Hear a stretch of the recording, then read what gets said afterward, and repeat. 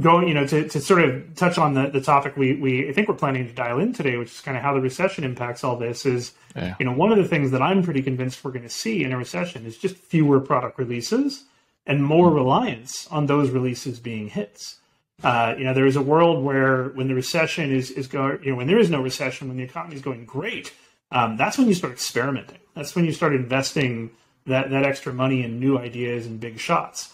But once you kind of dial down and you don't have as many resources to deal with, then all of a sudden you need those fewer releases to hit and pay the bills.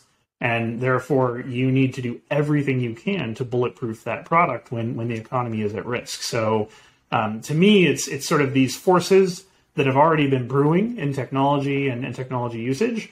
Now you cross that with a recession and decline and concerns about the near-term future at least.